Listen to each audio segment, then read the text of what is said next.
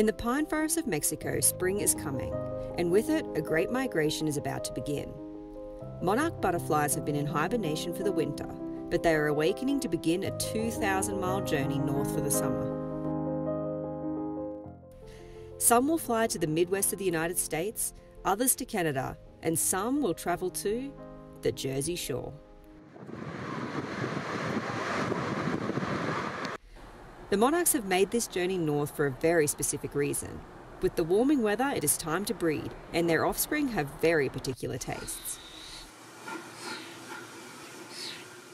The milkweed plant, aptly named due to the milk-like sap it exudes when broken, is the only thing that the monarch caterpillars will eat. While once abundant in North America, milkweed is slowly disappearing. Due to new developments, pesticide use, and changing global temperatures, milkweed is becoming harder and harder to find.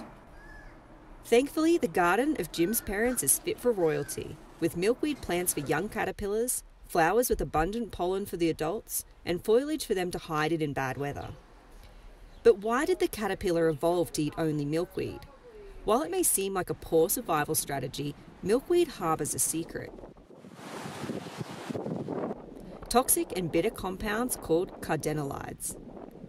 These compounds build up in the young caterpillars as they eat and grow, not only making them taste terrible, but potentially causing cardiac problems for any who dare to eat them. That is why both the adult butterflies and their caterpillars develop such bright colours to warn predators and protect themselves. With breeding season in full swing in sunny New Jersey, male and female butterflies begin their courtship. Male butterflies have distinctive spots on their lower wings, differentiating them from the females. The courtship dance of the monarch begins in the air, with the male and female circling each other. Eventually, they join together and can stay that way for up to 16 hours.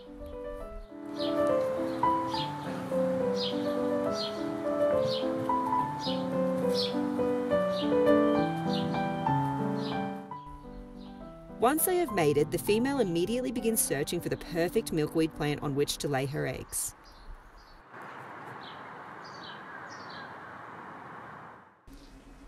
The eggs are tiny and attached to the milkweed leaf with a small amount of glue the female butterfly secretes as she lays.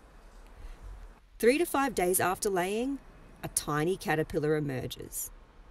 The newly hatched caterpillar eats its own egg before starting in on the milkweed. They grow quickly, molting their skin every few days, a total of 5 times. Tiny green feces can be seen on the milkweed plants as the caterpillars eat, and then poo, and then eat some more, and then poo some more, and then do a little socializing with their caterpillar brethren before resuming their mission to eat as much milkweed as possible. Each caterpillar over its lifetime will consume the equivalent of an entire milkweed plant. After 14 days, the caterpillar is 10 times the length it was at hatch and is ready to begin the next stage of its amazing journey. The young caterpillar seeks the perfect spot and then hangs by the last 2 legs, attaching themselves with a silk mat.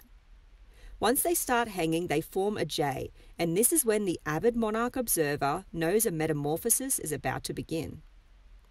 The caterpillar begins a dance to shed the final layer of skin, a process known as pupation. This dance continues until all that is left is a green chrysalis that hardens to form a protective shell. This happens over mere minutes, and it's very easy to miss on camera. Unfortunately, not every caterpillar makes it to this stage, with disease and predators a constant threat to their survival. The assassin bug, an enemy of the monarch. While this bug can be a friend to farmers, killing unwanted insects that feast on plants, they are no friend to the monarch caterpillar. Assassin bugs are aptly named, hiding in the plants waiting to ambush their victims.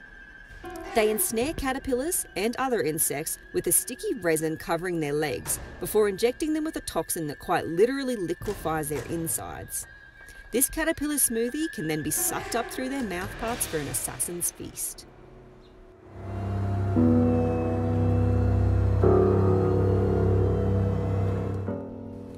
Knowing the trouble our royal friends were finding themselves in, we decided to intervene and try and raise our own monarch butterflies.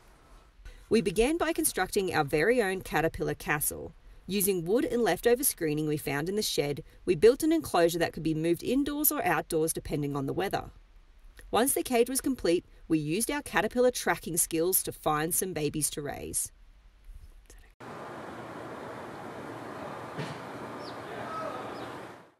At first, everything seemed to be going well, but soon after our caterpillars made their way to the top of the enclosure to begin their pupation, tragedy struck. Unfortunately, our little caterpillars hung from the ceiling like they're meant to, but then you can see that they've kind of like dehydrated and have this goo coming off them, and this is a sign that they either have a viral infection that's called the NPV virus, or a Pseudomonas infection, which is a type of bacteria. So bad news for our little caterpillars. We thought the reason they were dying in the garden was the assassin bugs, but it's possible that they were also suffering from either this bacteria or virus. So we're going to clean our little cage out and start fresh with some new caterpillars and hopefully save them.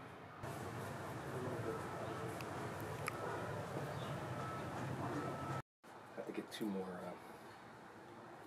vice grips. I've wrapped like a cotton ball of water on the bottom and then wrapped it up, so hopefully that'll help keep this fresh so we don't have to replace it as frequently and disturb the little caterpillar. And I've rinsed it to try and get rid of any viral particles. That's beautiful. This time around we found caterpillars of a variety of sizes for our caterpillar castle. We had high hopes for a better outcome. Soon enough, one of the caterpillars formed the classic J shape, signifying a metamorphosis was about to begin, and finally, we had our first chrysalis. A new butterfly slowly develops in the chrysalis, and eventually it becomes clear, with the wings and body becoming visible through the protective outer layer of the cocoon. So it's pretty early in the morning, but you can see that our little monarch friend is almost ready to emerge.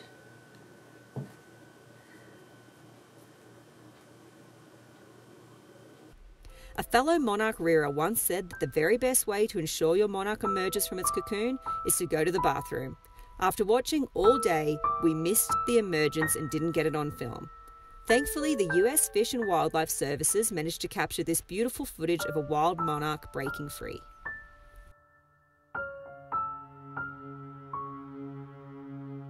But finally, we had our first monarch butterfly, a beautiful young female, perfect in every way.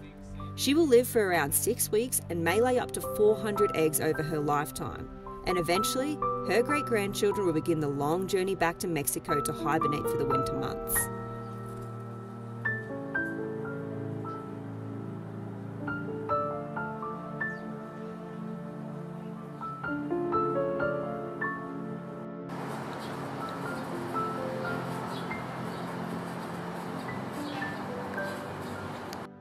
The moment we have all been waiting for. We are about to release our monarch.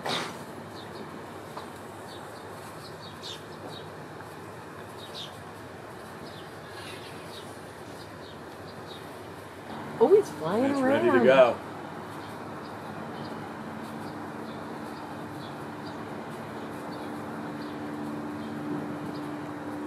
Watch her sit there for 20 minutes now. I'm not.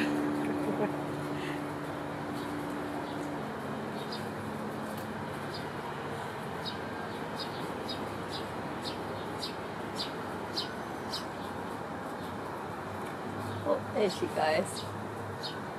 See her up there? In the tree.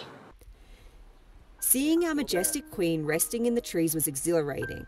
Imagining her as a tiny pinhole-sized egg growing into a fat yellow caterpillar before pupating and undergoing nature's most breathtaking transformation. But there was a bittersweet note to our happiness, because monarchs are dying all over the Americas. Populations have declined by 80% over the last 20 years, and scientists believe their winter home in Mexico will be climatically unsuitable by the end of the century. Not only that, But milkweed populations, particularly in the corn and soy belt of the United States, have been decimated by pesticide use and industrialized agricultural development. While the solutions to global warming and the impending climate emergency are not so simple, there is something easy we can all do to help the monarchs. If you live somewhere on their migratory route, plant some milkweed and pollinating flowers in your yard.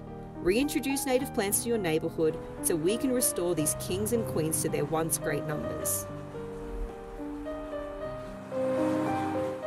Let the monarch's journey be an inspiration to us all. How great change can be achieved. Like the butterfly, our world is undergoing a transformation. It is up to us to make sure it is one that is as inspiring, exciting, and beautiful as the metamorphosis of the monarchs.